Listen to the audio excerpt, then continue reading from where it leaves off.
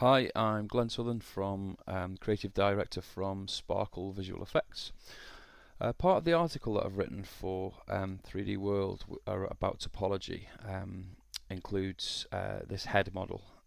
It's like a demon head model with teeth and eyes, two sets of eyes.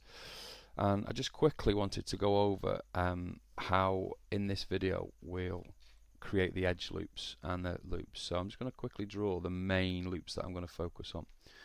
Now we're going to box model this, so none of this will be apparent in the early stages, but if you look at the eyes straight away, we're going to create very quickly in the base mesh a couple of key sets of loops. So the first two or three will be quite standard ones around the eyes. So we'll obviously create loops by generally we'll do it with extruding inwards like so. So we'll get two very strong loops around the eyes.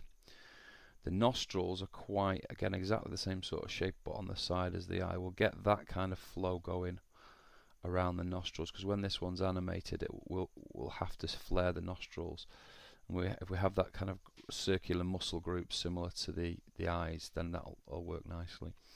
There'll definitely be a flow down here, an edge loop that will go all the way around like so, over the top and down the other side there, and that will give us a nice clean cheek fold there. And another big one will be around the mouth, around here, and we'll create that topology again, probably with extrude of some type. And you can see that's 3 or 4 of the main loops already. Same with the ear, this will be created probably with an extrude. Get some nice loops going all around the ear, and definitely up here we'll need some really nice loops all the way around the ear to give us some motion and good deformation in the ear.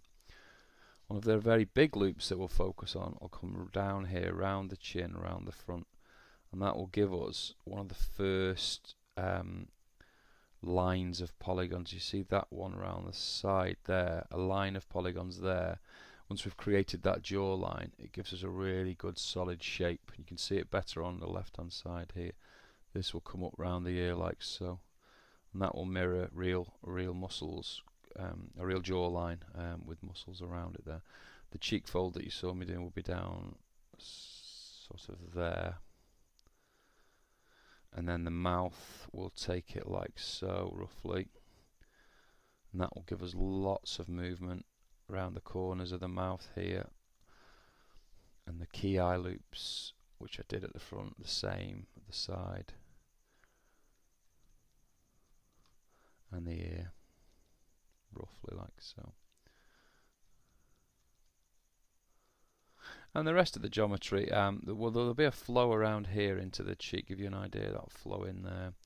Obviously these will be quite static around the front, and there'll be a nice gradient around the head, not too intense with polygons. The horns, just go back to this model, will just be extruded out like so and give us a nice even horn shape there. But generally that is the core of the flow of polygons for this type of model. So it'll be eye loops, mouth loop, good ear loops, and the defined chin all the way around like so. They'll be the ones that I'm looking at very quickly. That should give me the really nice shape that we're after. So we'll move on to a 3D package and we'll make a start.